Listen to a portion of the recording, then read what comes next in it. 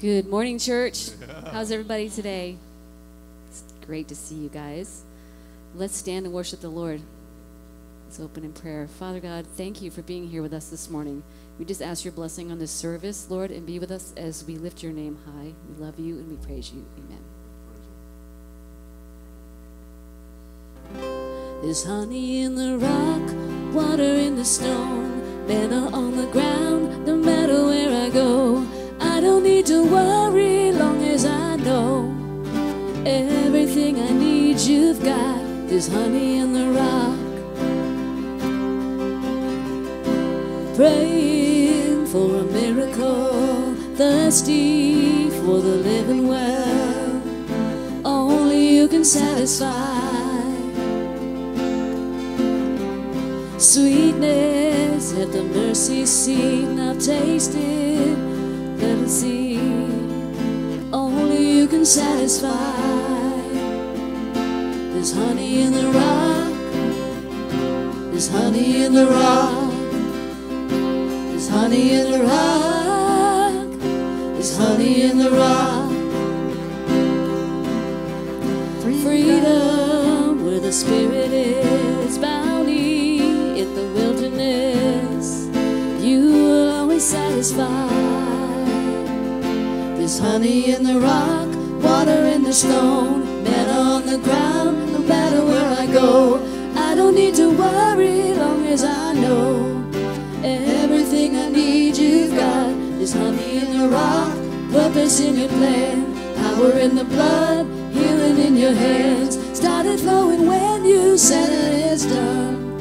Everything you did's enough. I keep looking, I keep finding, I keep giving, keep providing. I have all that I need. You are all that I need. I keep praying, you keep moving. I keep praising, you keep proving. I have all that I need. You are all that I need. I keep looking, I keep finding. You keep giving, keep providing.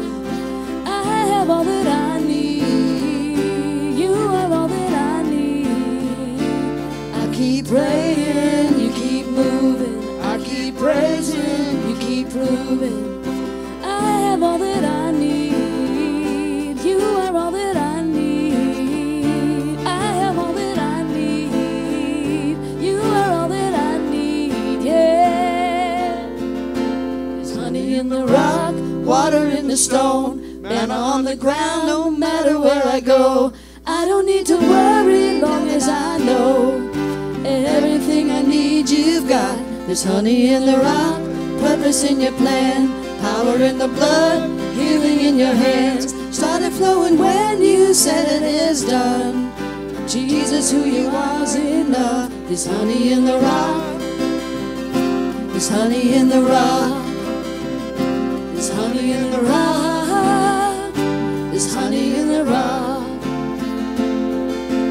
Oh, how sweet it is to trust in you, Jesus. Oh, how sweet it is to trust in you, Jesus. Oh, how sweet it is to trust in you, Jesus.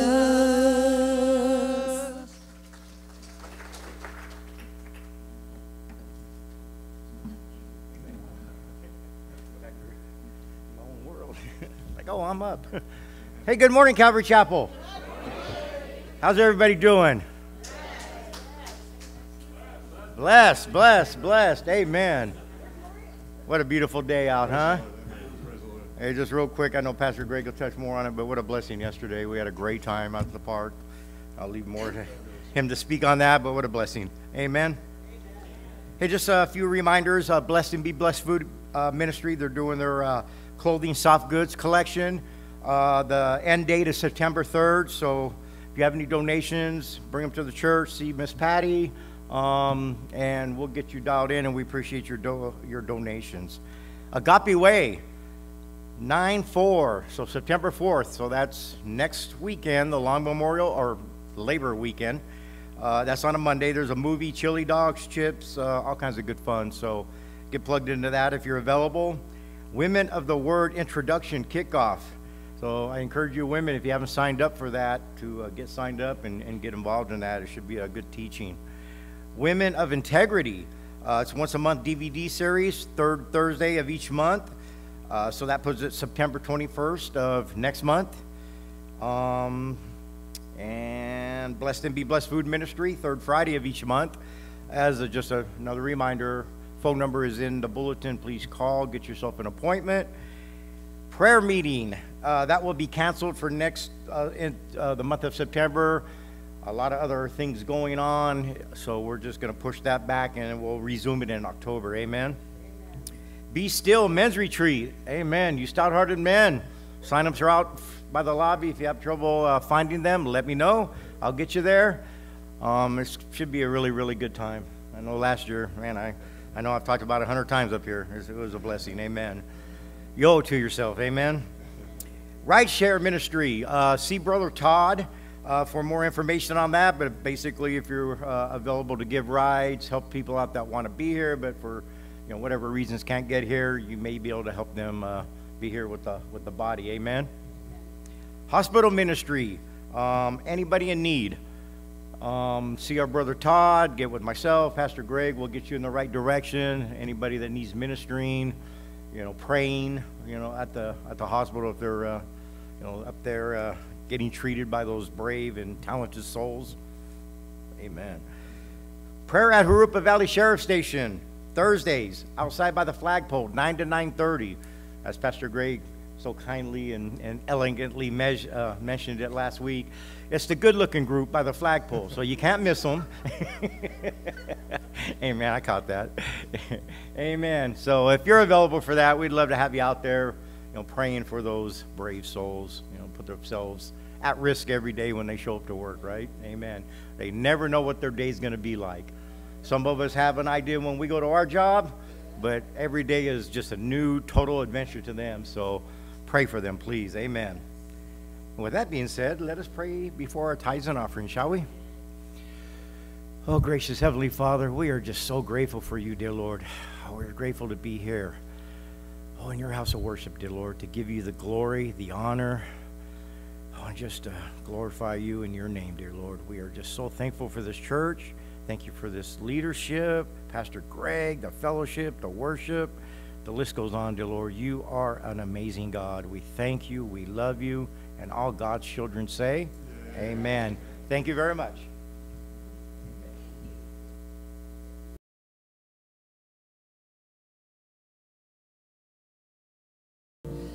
Father, bring new wine out of all of us, because we know that you are enough, and you are the fulfillment of everything that we wish for, that we pray for. Anoint Pastor Greg today as he brings forth your word, and write that in our hearts. In Jesus' precious name we pray. Amen. Amen. Good morning. What a blessing, man. Another great day in Southern California. That's why we live here, because it's a great day. Amen. Wow.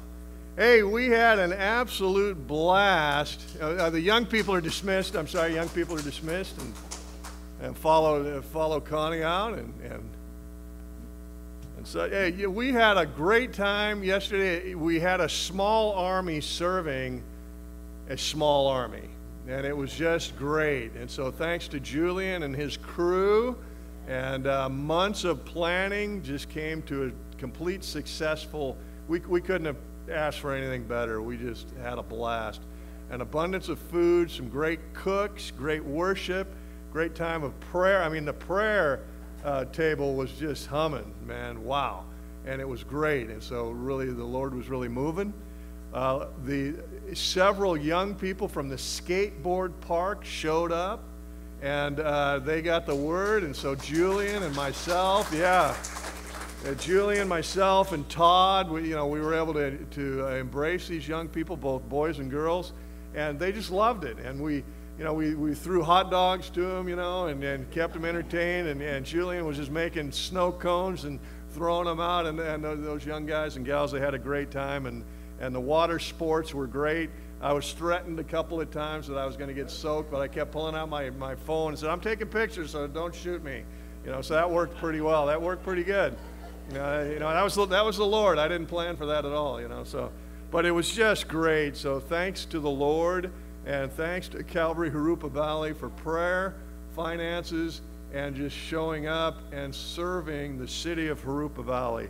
And that's our function right now, and that's our vision right now for the next year to 2 years is local. That's the word the Lord gave me, local. There's plenty of ministries everywhere you want to go. You can go to Mexico or Hawaii or anything like that, and it's all great.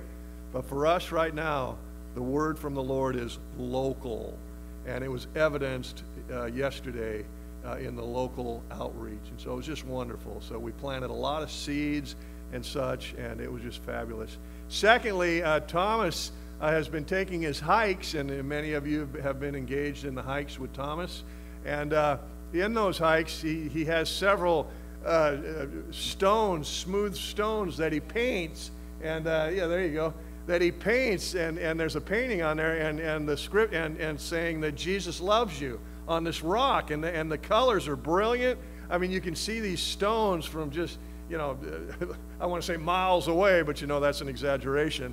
But these stones are great. It says Jesus loves you, and then we've been slipping Calvary Chapel business cards underneath those stones, and so I came in this morning, checked the answering machine, and there was a gal said, hey, I'm so-and-so, and my family and I, we just came down from Mount Rubidoux. We found your stones, we found your business card, and we want to just call you and just say thanks, and thanks for reminding us that Jesus loves us, and so they left a great message. So, man, the Lord is moving locally, and that's where He wants us to be. So continue to pray for this city, the city of Jurupa Valley, and of course the surrounding areas.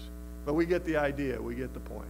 So what a blessing. God is moving, and like Pastor Chuck used to always say, find out where the Lord's pouring out His blessing and stand right under that faucet. And so that's what we're going to do. We have found that faucet, and so we're going to stand right underneath it. Amen?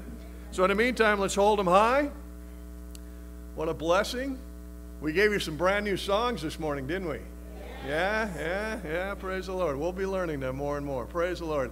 I believe this is the perfected Word of God. I believe that in the volume of this book speaks about my Lord and my Savior, Jesus Christ. I desire not only to read it, to know it, but through the power of God's Holy Spirit to live it. Amen? The power of God's Holy Spirit. And with that, join me in Mark chapter 1, the Gospel of Mark. Chapter 1. What a blessing. Now, we remember last time in chapter 1 and verse 10, and I'll just review, and of course you can follow along. In chapter 1, verse 10, and immediately coming up from the water, John saw the heavens parting and the Spirit descending upon Jesus like a dove. Verse 11, a voice came from heaven, you are my beloved Son, in whom I am well pleased. And in review, in verse 9, it came to pass in those days that Jesus came from Nazareth of Galilee and was baptized by John in the Jordan. Now, Jesus, the name Jesus, is just a commoner's name. I mean, it's not a unique name at all. Jesus, or Joshua, was a very common name. Secondly, Galilee, we see here in verse 9, Jesus came from Galilee. Galilee was not a resort destination for the surrounding areas. Galilee was frowned down upon. In fact, if you were from Galilee, you were sort of shied away from. We remember the comment, does anything good come from Galilee? And so Galilee was, again, just a down-in-the-dumps kind of town. So a common name, Jesus, coming from a town, an area actually that was low income, if you will. Within Galilee, Jesus grew up in the city of Nazareth. Again, not a town that had a lot of renown to it at all. Eventually, Jesus' home ministry office was established in Capernaum. Likewise, like Nazareth, a city in the county of Galilee. So all these things here, that Jesus' name, his home territory, and whatnot, very commoner things. I mean, if the Lord would have asked you or I, hey, Jesus is coming to the earth to minister, where do you want him to hang out? Well, we'd immediately give him an address in Brentwood or Beverly Hills, right? That's what you and I would do. That's what we would do. But Jesus was in these very low-income areas, if you will, very common areas. Jesus, the God-man, poured into a human body, and not just a human body, but can you imagine for a moment, Jesus, the God-man, was poured into a baby's body. I mean, a baby. What does a baby have to offer? Nothing. A baby has an offer of, feed me, and feed me now. Change me, and do it now. That's what a baby offers. I mean, in other words, a baby has to be cared for every moment of the day. Every moment of the day. This is Jesus. Jesus, the God-man, not only pouring himself into a human body. I mean, in a way, we could sort of relate to it, perhaps, you know, if he was the 30-year-old man that we've grown to know and grown to love, but, you know, able to take care of himself, able to make decisions. But he poured himself into a baby's body. That's incredible. I mean, we've got to let that penetrate into our minds. Jesus had to be cared for. Jesus, the God-man baby, had to be cared for. Had to be cared for. Unbelievable. Speaking of Jesus, the God-man poured into a baby's body, well, he was born, of course, born in a sheep pen. Again, if we were asked or consoled or asked to counsel, well, we'd definitely have Jesus being birthed at, you know, down at Hoag Hospital at Newport Beach, right? Certainly. And then we'd scoot him on up to Malibu and kind of hang out there for a bit. I mean, these are the things, these are the answers we would give. But Jesus here is born in a sheep's pen. And again, when we take a minute, hey, a sheep's pen? Oh, definitely it was filled with animal dung. Yeah. We're familiar with that. I mean, those of us that have horses and animals, you know, I've got 4 dogs. That's like having one big horse, trust me. I mean, I ask myself every time I'm out there sweeping things up for the 3rd time of the day, I'm thinking, what was I thinking?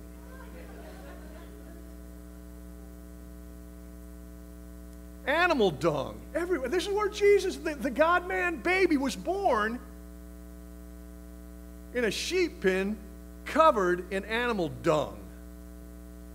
Oh, it doesn't end there. Jesus, the God-man baby, wrapped with strips of cloth, which we can imagine replaced his heavenly garments. His heavenly garments replaced with strips of cloth. Man, Lord, help us burn this into our brains and pull it up regularly. Jesus Christ, our humble Savior. Unbelievable. Hard for our imagination to reproduce often, but we need to allow that to happen. And so after Jesus' water baptism by John the Baptist, after the Holy Spirit publicly descends upon our Savior, after the verbal approval of God the Father is heard, Jesus now, after 30 years, begins his public ministry in the territory of the lower Galilee. Father, we thank you so much for painting this picture. In fact, we ask you to burn this picture into our minds. Burn this picture into our hearts. Jesus, our humble Savior, a common man, but yet we know not common at all. Common appearance, common pedigree, perhaps maybe just even consider a regular guy. Not anybody that stood out of the crowd, but yet when he opened his mouth, all that changed. We thank you for your goodness, Lord. We thank you, Father God, for allowing Jesus to be born amongst us. I mean, being born, we thank you, Jesus, for being born in a place like the city of Jurupa Valley. We thank you, Father God, for bringing us our Savior that we can relate to him. He's not a standoffish Savior. He is somebody that stands right next to us and is willing to have conversation with us. And for that, Lord, we thank you. Bless you, Jesus. Thank you, Father and Holy Spirit. Teach us this morning, we pray in Jesus' name. Amen. Shortly after the baptism of Jesus, we pick up in verse 14. John the Baptist was put in prison. And Jesus came to Galilee preaching the gospel of the kingdom of God. We remember this word, the gospel. Jesus was preaching the good news of the kingdom of God being at hand. That's good news. That's the gospel. That is good news. So Jesus came preaching. I mean, he was baptized with the rest of the group. I mean, we could have all been there. You know, it would have been very easily happening that you and I would be at the Jordan while Jesus was being baptized likewise. I mean, that could be a very common possibility. So Jesus is baptized in the Jordan, and he then begins preaching the good news of the kingdom of God. You and I, we speak and we teach the good news. As we sang this morning, go tell. Go tell the good news. Don't worry about how people respond to it. Don't be embarrassed by it. You say, hey man, I just want to let you know about the good news. Jesus Christ died but rose again. And the kingdom of God is near. And this was literal when Jesus was saying, hey, the kingdom of God is here. This is God, Jesus the God-man saying, hey, the kingdom of God is here. There's a ring of absolute, of course, truth to that. You say, hey, the kingdom of God is near. Hey, John, the kingdom of God is near. Hey, folks on the banks of the Jordan, the kingdom of God is near. I mean, Jesus knew what he was saying. I'm here. The kingdom of God is represented in me, and I'm near to you. The kingdom of God is accessible, is what Jesus was saying. He wasn't turning anyone away or shunning anyone. He said, hey, the kingdom of God is here, and that's good news. The kingdom of God is at hand. And I'm certain, all those many people on the banks of the Jordan, I'm certain that somebody would have had to say, just like the prisoners in the prison, when the prison gates flung open in the book of Acts, we saw months ago, I'm sure somebody on the banks of the Jordan River had to say, well, what must I do to receive the kingdom of God? Because since it's at hand, what do I need to do to receive it? And of course, Jesus says, well, you repent. You turn from your current lifestyle. That's all repentance means. You just turn. We love our ministry, You Turn for Christ. Wonderful ministry. Sam takes a band down there often, and we play great music and teach a message every other month, something like that throughout the year. So we're down at You Turn for Christ 5, 6, 7 times a year. In fact, the annual pig roast is coming up. It's a great time, man. Fellowship, great music, and all the barbecued pig you can handle. Man, now that's a day for you right there. But Jesus is saying, hey, you simply turn from your current activity. You repent, and then the second, so that's the first thing you do. You repent, and then you believe in the good news. You receive the good news. You believe in the gospel. So there's a process there. You repent, you admit, hey, I fall short. And I need to change my ways. It's a simple thing.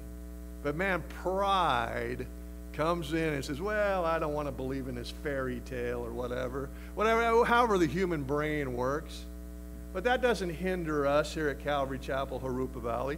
We keep bringing the good news. We keep bringing those stones that say Jesus loves you and put a phone number on it.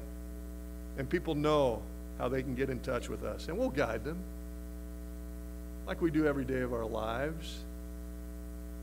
So what must I do to be saved? Well, you need to repent, and then you need to believe in the message that I'm preaching, Jesus was saying. That's what you need to do. So Jesus has done everything. Now we have to respond. And so that was the message. And in verse 16, and as he walked by the Sea of Galilee, he saw Simon and Andrew, his brother. And these two boys were casting a net into the sea, for they were fishermen. These were hard-working guys. I mean, the Holy Spirit is telling us here, these guys, these fishermen, they're working hard under the blazing sun. And you know how it is many of us go out into the lake and enjoy a pleasure cruise or whatnot. When that sun hits the water on the lake, man, it magnifies those rays, and we end up being sunburned and everything else, and we go home that night to go take a shower and start washing our head, and all of a sudden we go, woohoo! Right? You got about 3 layers of burned skin on that skull. And we've been learning to put on a hat, and I'm like the last hat-wearing guy in the world, but man, I've learned I got to put on a hat. There you go, Frankie. Praise the Lord. It works, doesn't it, bro? But these guys, they were fishermen. They exposed themselves to the elements. They didn't complain. They didn't cry. They got out there in the middle of the lake, and they worked hard. And so Jesus walks by these just regular guys. Regular guys, fishermen, hard-working fishermen. And so Jesus walks by Simon and Andrew, these brothers. And in verse 17, Jesus says to them, hey, fellas, follow me, and I will make you become fishers of men. And they immediately left their nets and followed Jesus. And I'm sure Simon and Andrew are looking at each other. What are fishers of men? We know how to catch fish. But what is this new term that has been coined? I'll make you fishers of men. And so out of curiosity, I mean, they're just asking one another, what's up? But their response was they immediately left their nets and followed Jesus. They were touched. They were moved by God the Holy Spirit, and they left their nets and followed Jesus. Jesus of Nazareth. They knew. His reputation was becoming more known throughout Galilee. So they left their nets immediately and followed him. They didn't think about it, well, should we finish the day? Or, we haven't quite caught our bounty. Now, Mark is quick to underline here immediately. Once they heard those words from Rabbi Jesus of Nazareth, they immediately left their nets and followed him. They were invited to come join Jesus, and they said, man, I'm not missing this opportunity Today's the day. Today's my day. Andrew, is it your day? Yes, it is. Simon, is it your day? You bet. Let's go. It's our day. And they jumped at the opportunity. In verse 19, when Jesus had gone a little further from there, he saw James, the son of Zebedee, who was with John, his brother, who also were in the boat mending their nets. Again, these hard-working guys, these hard-working men. Here's James, John, and their dad, Zebedee. Now, you might want to put a little footnote to yourself over the next week or so, a couple of days. When you study the person James, you're going to find three different men. Three totally different men. And I really suggest that you acquaint yourself with the Jameses in the Old Testament, because it can get rather confusing. You can be thinking that there's one James, and all of a sudden you're thinking to yourself, wait a minute, I thought James was doing this, but now I find him over here doing that. But then we realize that's a different James. And then when we think we got the two guys figured out, then we think, well, wait a minute, James number 1 is here, James number 2 is here. Well, who's this other guy? Who's this other brother of Jesus named James? Who's that guy? So I really recommend you take a couple of minutes, take an hour, and do a New Testament study of the New Testament man James. You'll find three different guys. So here we're introduced to James, the son of Zebedee. Well, since he's the son of Zebedee, he's certainly not the brother of Jesus, is he? That would be kind of a unique scenario. But James, our first James here, is the son of Zebedee, the brother of John. We remember the sons of thunder, right? So take a little name study when you get a chance of the New Testament James, and you'll find these men, all great, wonderful men. Man, there's just like they are the Trinity of James. Three different guys. So again, it'll help you iron out some potential confusion. You want to just nip that right off right away. So here, Jesus picks up Simon and Andrew, goes down the shore of the Sea of Galilee, sees James and John, who are also in the boat mending their nets. In verse 20, Jesus immediately likewise called them. So here Jesus is hanging out with Simon and Andrew, calls James and John, and they left their father Zebedee in the boat with the hired servants, and they went after Jesus. So here these two couples, these two brothers, these Simon and Andrew and James and John, these brother teams, immediately join Jesus. So these hardworking guys, these regular guys, these regular Joes, invited to join Jesus, and they were smart enough to immediately join Jesus by his side. Fabulous stuff. Then this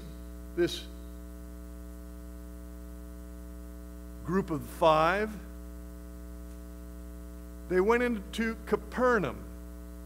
And immediately on the Sabbath, Jesus entered the synagogue and taught. So Capernaum, like Nazareth, is another town in the county of Galilee. So Capernaum. And eventually we'll see that Jesus kind of made Capernaum, if you will, his ministry headquarters, if you will. So here they're by the Sea of Galilee. They made their way to the city of Capernaum, and immediately on the Sabbath, Jesus entered the synagogue and taught. This is a very common practice. When there was a visitor, oftentimes, and had some sort of a pedigree that was identifiable, that visitor would often be asked to come, hey, would you like to come and teach? Would you like to come into the synagogue on Sabbath and share with us? We'd love to hear from you. It's always fun to have a guest speaker, isn't it? I mean, we love, the folks that we know, but it's nice now and again just to have somebody totally different. It's fun. They have a different presentation. They have a different personality. And it's fun. And so that was the idea here throughout the traditions of the synagogue. Hey, when we can have a guest speaker, we'd like to have a guest speaker. And so he entered the synagogue and was encouraged, invited, hey, come on up and teach. He said, great. So he enters the synagogue and teaches in verse 22. Jesus was teaching, and the congregation were astonished at his teaching.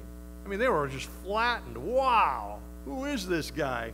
They were astonished at his teaching, for he taught them as one having authority. Oh, he didn't teach like the scribes. Now, what does this mean? They were astonished at his teaching, for he taught as one having authority, not as the scribes. Let's be reminded here, up until John the Baptist, prior to John the Baptist, there were 400 years of silence after Malachi finished his letter. Once the Lord was done with Malachi, God didn't speak for another 400 years. God didn't speak. There was no prophets. There was no message. 400 years of silence. And so what does that do? I mean, so the scribes, for the last 400 years, they're just trying to figure out what to say. I mean, they of course had the Torah and things like that, but they didn't have any kind of fresh revelation. 400 years, can you imagine? I mean, 4 generations, God's not spoken a word. I mean, not that he needs to, but yet the scribes, they didn't know how to handle that. They were just sort of guessing and drawing straws and things. They had no authority whatsoever. They didn't have the confidence. They had not spent that time with Jehovah God. And so from Malachi to John the Baptist, silence. Then John broke that silence. John the Baptist broke that silence, and people were starting to come around a little bit. And now Jesus comes in and teaches with all authority. Why did Jesus speak with all authority? Because he is the authority. He was the Word, John told us. And John reminded us that the Word became flesh. So here's God in the flesh speaking in the synagogue. Of course he speaks with authority, because he is the Word. What a blessing. And people immediately, they recognize that. They say, whoa, Nelly, this is nothing like we've ever heard in our lives. I got to admit to you, when I was being raised in my family, I was brought to a denominational church. I mean, we didn't miss the services, and I mean it. Especially around Easter and Christmas, we certainly didn't miss that service. No way. Because we didn't want to go to hell. And man, I was scared to death. I thought, man, this God, he's mean. He's mad. And that's how I grew up. And when I was 13 years old and constantly just filled with this sort of fear, shaking in my boots, didn't know if I was coming or going, man, I was confused. But I'm walking around on a Friday night up in Idlewild, and I'm looking for something to do, and all of a sudden I hear this music coming out of the town hall.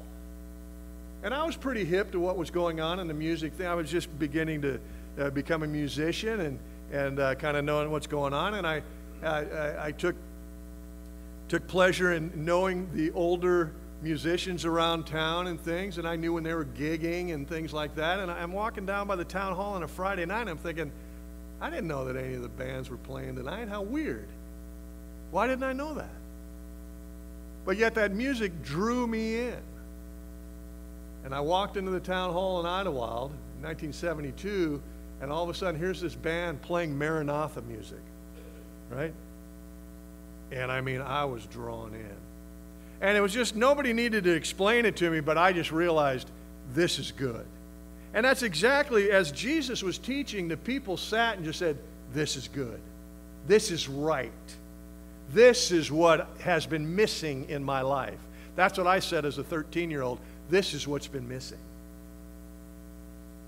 And then when that long blonde hair guy stood up, he had to be from Orange County because I'm saying to myself, he's got a Hawaiian shirt on and a pair of OP shorts. Remember the OP shorts? I mean, you found a pair of OP shorts and you hung on to them, right? I mean, you know, to pay $20 for a pair of shorts, Mom was like, you're crazy. You know, we don't pay $20 for a pair of shorts. So if you finagled a pair of OP shorts, man, you like held on to those things like nobody's business. But here he was, and he starts preaching the gospel, and I had no idea. I mean, I'd been under the roof of, you know, being beaten down year after year, month after month, and all of a sudden I heard this fresh message, and I said, I don't know what this guy's talking about, but it's right. I mean, I knew the name of Jesus, I knew this, that, and the other thing, but I'd never heard it presented like this. That's what Jesus did. He is presenting the kingdom of God to the sanctuary here, to the synagogue, and these people, they just lit up. They said, we've never heard this before, and we can relate. And some of us, I mean, when the Holy Spirit touched us in whatever way, all of a sudden we just realized this is right. And that's exactly what's going on in the synagogue. Jesus of Nazareth, the guest speaker, he began to speak, and everybody was in awe. They said, this is right. We've never heard of anything like that. We've never heard this way. Oh, we've heard about the scriptures all of our lives, but we've never heard it presented like this, with authority. That authority was the authority of God the Holy Spirit. Jesus speaking through the authority of God the Spirit. So for 400 years, that silence was broken, and it was broken, being prepared by John the Baptist. And then when Jesus spoke, that silence was broken once and for all. And you can't put the genie back in the bottle. We don't want to. Some people want to, but it's too bad for them. They need to repent and believe in the gospel. That's all there needs to be done. That's it. So we just throw the seeds, or we lay the rocks and the business cards. That's what we do. And then our job's done. We go out and worship the Lord in Agate Park. And we offer somebody a plate of food. But yet we love on people unconditionally, and we invite them in. We give them waters, and we give them an ear. We lay hands and we pray. That's what we do. We love on the people as they've been invited in. And so 400 years of silence broken, and man, the people were responding. You said, wow, what's going on? I said, I don't know, but I want to follow this man. And now verse 23, there was a man in their synagogue with an unclean spirit. In other words, this man was demon-possessed. And the demon cried through the voice of this man. The demon cried out, saying, let us alone. And isn't this fascinating? What have we to do with you, Jesus of Nazareth? Hey, leave us alone. Did you come to destroy us? The question is asked of Jesus. I know who you are. You're the Holy One of God. James tells us, the writer of the book of James, not James the son of Zebedee, but James tells us even the demons believe and they tremble. The demons believe. This demon represents that, hey, I know who you are. You're the Holy One of God. This demon believed, but he didn't change. He had no ability to change, but that sort of attitude is present in many of the people that you and I speak to. Oh, they know Jesus, but do they repent? Do they receive and do they believe? Sometimes people do. Praise the Lord. But a lot of times they don't. And here this demon is saying, hey, I know who you are. You're the Holy One of God. But that's where it ends. Did you come to destroy us? And Jesus responds in verse 25. Jesus rebuked him, saying, "Be quiet and come out of him." That's fascinating to me. Jesus didn't say, "Well, hey, tell us what's on your mind. Speak up. Oh, stand up so we can all hear you. Speak in a language that we understand." No, he didn't say that at all. He said, "Shut it. Be quiet." You know what? I like that response. So the next time you hear something being whispered in your ear that you know is not of the Lord, you just say, "Hey, be quiet. I don't want to hear that." You don't have to do a dance or jump up and down or pull out your incense or anything. You say, "You know what? Shut it down." Done. That's all Jesus. I mean, wow. Be quiet. Hey, be quiet. Oh, and then as you're quiet, then come out of him. That's what Jesus' response was. Be quiet and come out of him. And when the unclean spirit had convulsed the man and cried out with a loud voice, he came out of the man. He came out. I mean, that's Jesus. Jesus demonstrating his authority, demonstrating what the people they knew. They said, "We've never heard this like this. The scribes have never taught like this." So they knew, and then Jesus was punctuating that, saying, "Yeah, you're exactly right. Watch this." Because the people knew, and that's fascinating. Here in the sanctuary was a demon-possessed man. Who are you here today? Demon-possessed person? Really?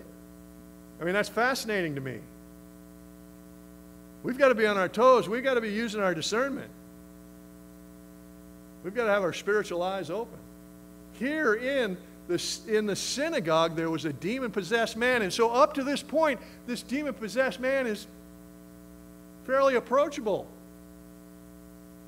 Because we don't have security. We don't have the ushers bringing this guy out or anything. So he's hanging out.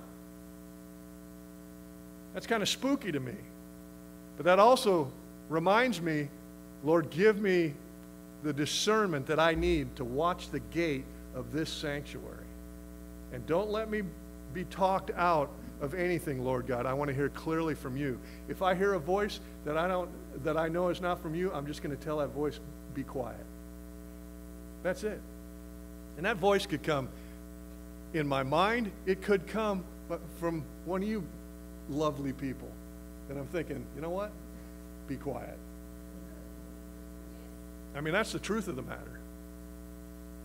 And I take my authority from this scripture. This demon-possessed guy was in the synagogue. Yeah, wow. Mm-hmm. Yeah. Be quiet, come out of him, and he came out. Then in verse 27, the whole group here, they were all amazed. I mean, they're like, wow. First his teaching with authority, and now he commands this unclean spirit. I mean, we didn't even know that this guy was possessed. We had no idea. We always knew he might have been a little goofy or a little rambunctious, but man, we had no idea that he was possessed. I mean, he's been with us for months, been with us for years. In fact, he was, gave that $100 bill for the building foundation, whatever. The building ministry. I mean, sure enough. But they were all amazed. And then they questioned among themselves, rightfully so, "Hey, what is this? We have never seen or heard of anything like this. What is this? What new doctrine is this? What new teaching is this?" I mean, man, there's a lot of things being revealed to us today. Wow, this is a lot. And certainly Jesus is saying, yeah, I came to turn this synagogue right side up. And there's a lot of people here that aren't going to like that. But Jesus wasn't hindered by that at all. He said, "Oh, no, I came to turn things right side up. Are you with me?" Jesus is asking, basically. So certainly a few followed, but some just said, whoa, this is a lot for me to handle. I don't know, man. This is not the way Grandpa used to do it. So that's what you're going to hang on to. You're going to hang on to your tradition. Jesus will eventually start challenging. You're going to hang on to your tradition instead of the new wine. The new wine that we sang about this morning. What is this? What is this new doctrine? What is this new teaching we've never heard before? Like I walked into that town hall in 1972. What is this? But man, I knew it, whatever it was, I needed it. That's all I knew. And I didn't even know what I was really doing. I mean, I accepted Jesus, but I didn't know. I had to be taught. I had to get into a strong fellowship, which was my downfall. I didn't get into a strong fellowship. It was available, but I just began to quickly fade away. That was my mistake. Poor choices on my part led me down a path of destruction. Thankfully, the Lord kept his hand on me for those 20 plus years. But what is this new doctrine? What is this new teaching? For with authority he commands even the unclean spirits, and they obey him. He commands them, and they obey. He commands them, and they obey him. I don't command any unclean spirit, never have, never will. I say, Jesus, would you mind taking care of this? Would you handle that, Lord? I'm not going to come in the name of Jesus and say, in the name of Jesus, Greg tells you to come out of that man. I mean, that demon's going, ha, ha, ha, ha, ha. Paul the Apostle I know, Jesus Christ I know, but who are you? I say, I'm nobody. So I give it right to the Lord. Jesus, would you handle that? I'm with Michael the Archangel. I'm not going to wrestle Satan for the body of Moses. I'm not going to wrestle. Hey, the Lord rebuke you. The Lord handle this. I'm staying out of the way. That's scary to be in the presence of an unclean spirit. It's happened to me once, and I'll tell you, I was just crying out to the Lord. I had every being in my body, Lord, strengthen me. Oh, believe me, I wanted to cut and run. But man, Lord, strengthen me. Cement my feet right where they are. And close my mouth. And I did. And the Lord overcame. With authority, he commands even the unclean spirits, and they obey him.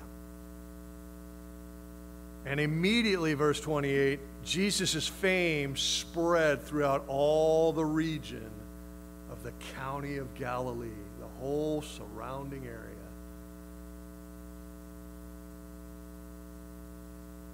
As we've seen today, Jesus has done everything possible for you and I to receive him.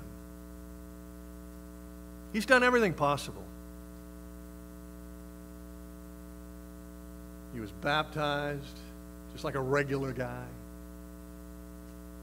He came from a podunk town, if you will. I mean, a populated town, and certainly there was commerce and there was activity.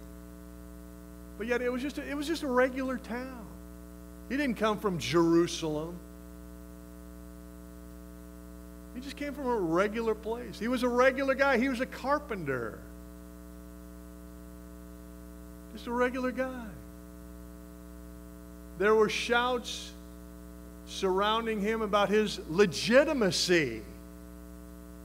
Oh, yeah. Mary got pregnant outside of wedlock. I'm certain of it. I mean, this is Jesus. We even go back, actually even to the first chapter of Matthew, and we look at the genealogy of Jesus Christ. Man, there's some questionable people in that family tree, aren't there? But yet, Jesus demonstrating his humility and his desire to be able to relate with people. So he calls Simon and Andrew. He calls James and John, and they realize, just as at his voice, they realize, man, we got to follow him. The brothers, John and James, Dad, are you good? Dad said, you guys go. You go, you young men, you go. This is your calling. Go. I'll maintain here. Oh, I've got the hired hands. You guys run. Run to that man. Run to Rabbi Jesus. Go. And go now. And they said, thanks, Dad. And they ran. Jesus, our humble Savior, born in an obscure place. Bethlehem. What's that all about? Laid in a feeding trough. What? Yeah, that's our Savior. That's our humble Savior. As common as he could possibly be, and offering and being relatable to any and everyone possible. That's our humble Savior. Amen. If I could ask the worship team to come join me. A poem by Lyle C. Rollings III goes as follows. The poem's titled The Greatest Man in History. It starts out and reads, Jesus, he had no servants, yet they called him Master. Jesus had no degree, yet they called him Teacher. He had no medicines, yet they called him Healer. He had no army, yet kings feared him. Oh, he won no military battles, yet he conquered the world. He did not live in a castle, yet they called him Lord. He ruled no nations, yet they called him King. Committed no crime, yet they crucified him.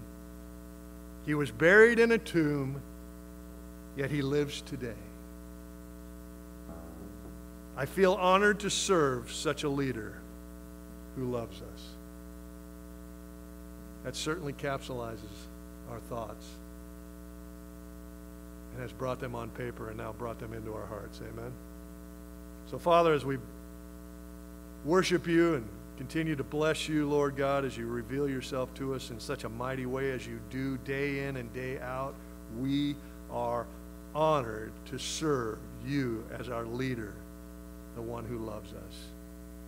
We bless you, Father. We thank you, Jesus. We thank you, Holy Spirit, for opening our spiritual eyes and realizing at that moment, I don't know what this is, but it's right. That was you, God, Holy Spirit. And we thank you once again for that reality. Put a check in our spirit this day, this week. Allow us to continue to reveal who you are. Not so much through our actions. Certainly we will reveal, but let the city understand that we are Christians as demonstrated by our love. Then our activities will mean everything. Activities without love, Paul tells us, rubbish. So let love be first and foremost, and then let everything after that follow for your glory, for our benefit, and for certainly the benefit for those around us. We pray these things in Jesus' name. Amen. Join us by standing. If you need prayer, we'll meet you over here to my left. Continue to use the prayer chain as you need it. Many people are being healed, and there's other people being added. So be sure to stay attentive to that and sensitive to that reality. And those with praise reports, like Mark would say, immediately bring those praise reports to the prayer chain. We would appreciate it.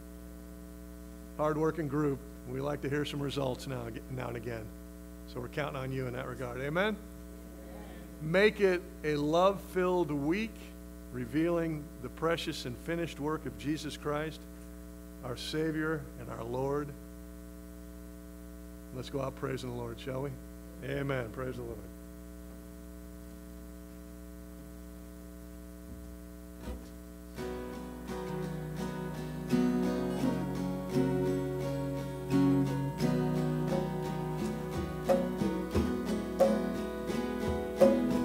We bow our hearts, we bend our knees.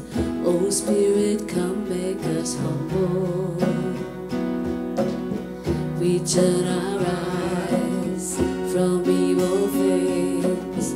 Oh Lord, we cast down our idols. Give us clean hands, give us pure hearts. Let us not lift our souls to another. Give us clean hands, give us pure hearts. Let us not lift our souls to another. Oh God, let us be a generation that seeks your face, oh God of Jacob. God, let us be a generation that seeks your face, oh God of Jacob. We bow our hearts, we bend our knees. Oh Spirit, come make us humble. We turn our eyes from evil things. Oh Lord, we cast down our idols. Give us clean hands, give us pure hearts. Let us not lift our souls to another. Give us clean hands, give us pure hearts. Let us not lift our souls to another. Oh God, let us be a generation that seeks your face, oh God of Jacob. God, let us be a generation that seeks your face, oh God of Jacob. God, let us be a generation that seeks your face, oh God of Jacob. God, let us be a generation that seeks your face, oh God of Jacob. Oh God of Jacob. Oh God of Jacob. You guys have a great rest of your week. We'll see you Wednesday and Sunday.